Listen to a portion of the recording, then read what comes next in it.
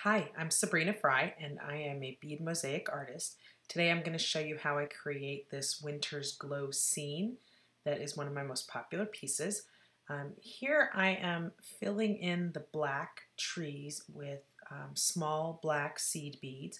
I already created the white trees using acetate, and I painted the background as a guideline and also to highlight give some added highlights in behind the beads. So here I filled the back in with black seed beads, and I am moving them around with the tweezers, trying to kind of get them organized. Then I'm going to start working on the white here. And so what I'm doing is I'm adding various shades of white to make it look like it's snow.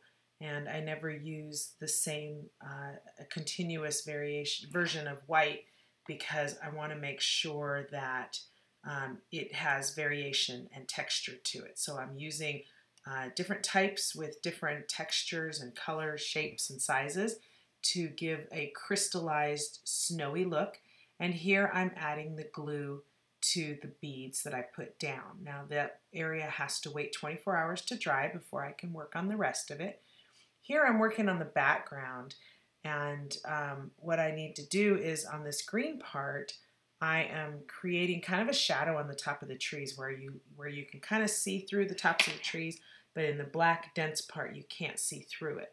So then at the sky, because this is a gloomy kind of winter scene, I am putting white, clear, and gray beads, and the silver background is going to help bring out that kind of gloomy, silvery feeling.